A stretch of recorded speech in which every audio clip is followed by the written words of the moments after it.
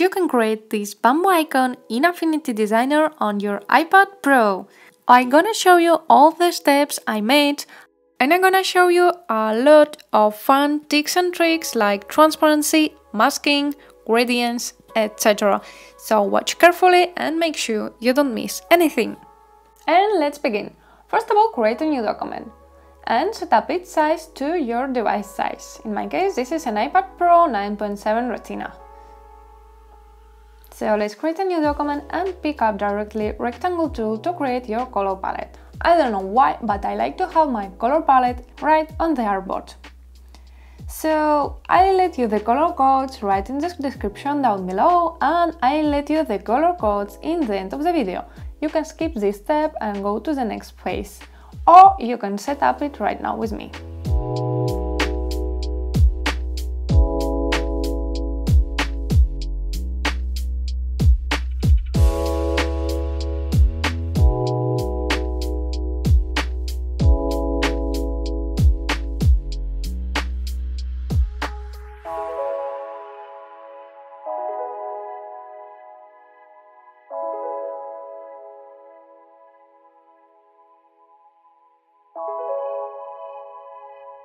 Okay, now we are done with our color palette. Let's group our rectangles and center them on the canvas. Then pick up again the rectangle tool and we're gonna start drawing our bamboo icons. But first, open the color menu, make sure to set the fill color to light green and the stroke color to the brown one.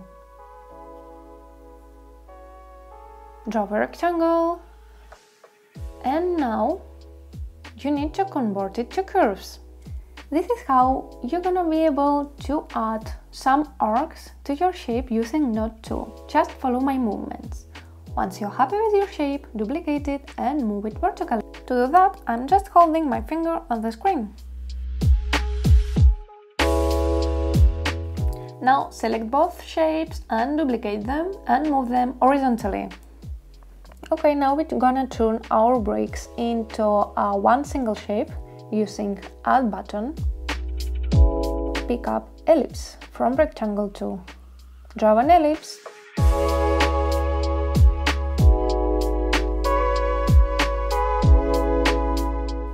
Set up the stroke width to 7 points, or the size you like. Move it right to your bamboo shape and rotate it a little bit, and make sure that ellipse contours are overcrossing the bamboo contour. Now duplicate your ellipse, we're gonna use it as a backup one. Select the ellipse and your bamboo shape at the same time. And you're gonna subtract it. If you don't like the result or you are getting something similar to mine one, only thing you need to do is to make your ellipse bigger.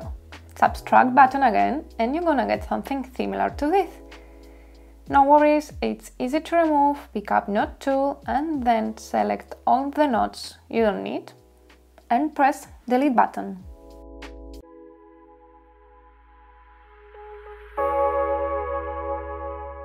Make visible your backup ellipse, center it if needed, and now choose the bamboo shape and set up the stroke width to the 7 points as well.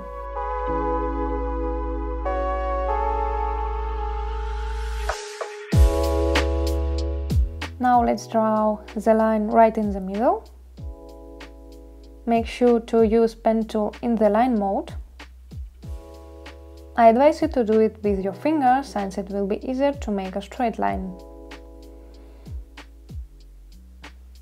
Then we're gonna do something similar with our bigger bamboo.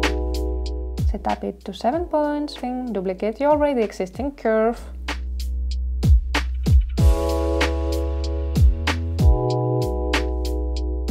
And we're gonna mirror this one.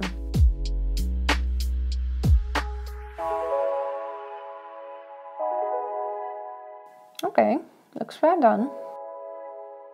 Some details if needed. Let's center some of the curves if needed, of course.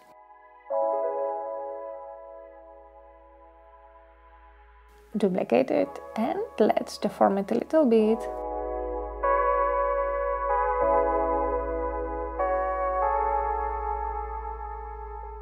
And let's rotate the first one as well. Let's group it. Let's group it all, so your layer panel is pretty clean and organized. Let's put them all together. Make sure you like the composition.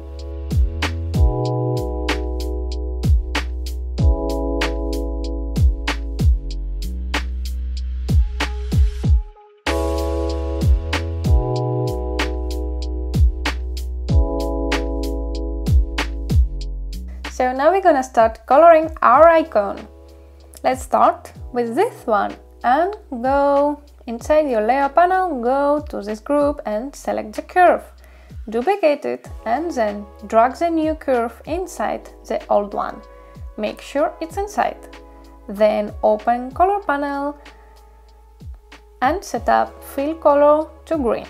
Move the shape slightly to the right and don't forget to remove stroke color. If you need to adjust the position of the shape, you can turn off magnet guides, so you will be able to move the shape with more freedom. Now I'm going to repeat the operation for the next two bamboos, so you can follow my movements.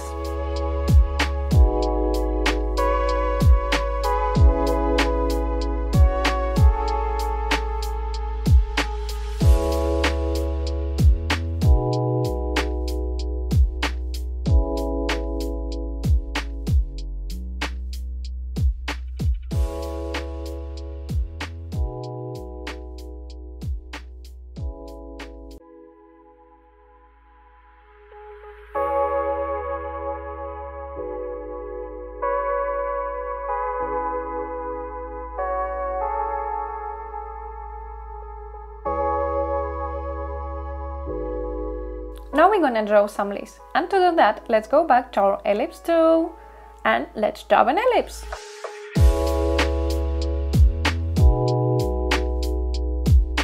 And then set up the stroke color of this ellipse to the brown and convert this ellipse to curves. Then choose the node tool, select the top and bottom nodes and make them sharp. To add the second leaf, just duplicate the first one, rotate it a little bit, maybe scale down this one, and you're done.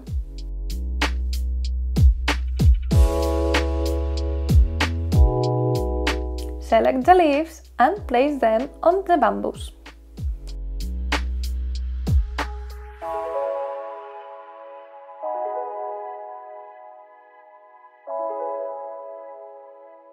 Let's mirror the leaves in the transformation menu and we're gonna move them to the other side. And now I'm gonna show you how I draw the ground line.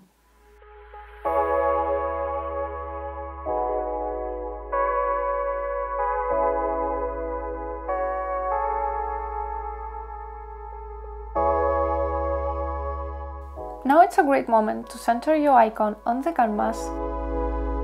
Choose the node tool and tap on the ground line and press the break button. So you're gonna get two lines and you're gonna move one of them slightly to the right. Let's go back to our layer panel and let's organize it a little bit. So for example, you can group the ground lines and you can close all the group folders. Now I want to create a background rectangle, and to create it directly on the background, I'm gonna select the color palette group, so the next element or object I create gonna be on top of the selected element on the layer menu. Set up the fill color of this rectangle to the light green we have used it in the beginning. Center a little bit the rectangle, maybe you can make it smaller. We can make round edges. To do that, tap on rectangle tool and you will see a menu on the bottom of your interface. So then I thought that it would be fun to add a little bit of shadows and volumes, and here you can see the before and after result. So I've done already two of them. I followed a little bit wrong process that was more complicated than it should be. So now I'm gonna show you the easier process I followed to shadow the bamboo on the last one.